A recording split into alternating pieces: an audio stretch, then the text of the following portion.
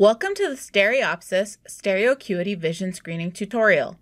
In this short video, we will review the purpose for this type of screening, the tools used, and how it is implemented with children of various age groups.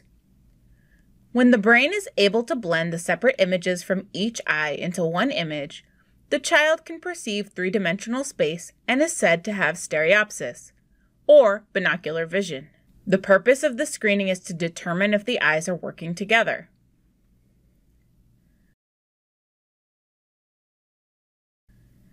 Vision screening tools for stereopsis are a random dot E or the butterfly test, which is a card with random dot patterns and an image in one of those patterns. When the child views the image with polarized glasses, they will see a three-dimensional image of a letter E or a butterfly.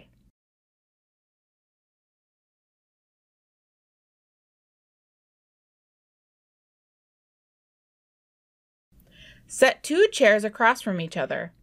This can be done with or without a table.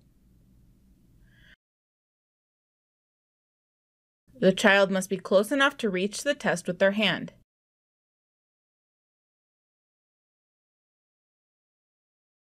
Hold the test from the corners of the plate or from the book without touching the actual test.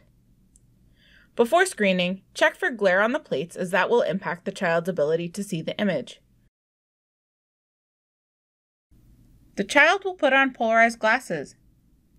If a child wears glasses, have them place the polarized glasses over their own glasses.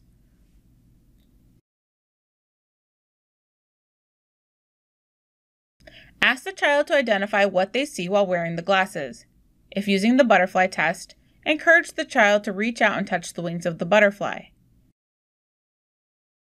If using a random dot E test, ask the child to outline the letter on the card.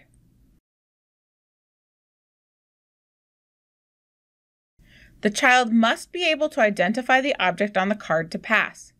If they cannot see it, have them identify the L or R at the bottom of the test card. A child who cannot identify any of the items should be referred to an eye care professional. Viewing our world in 3D and being able to discern objects at different depths is important. Conducting stereopsis screenings for children ensures that they are able to do so.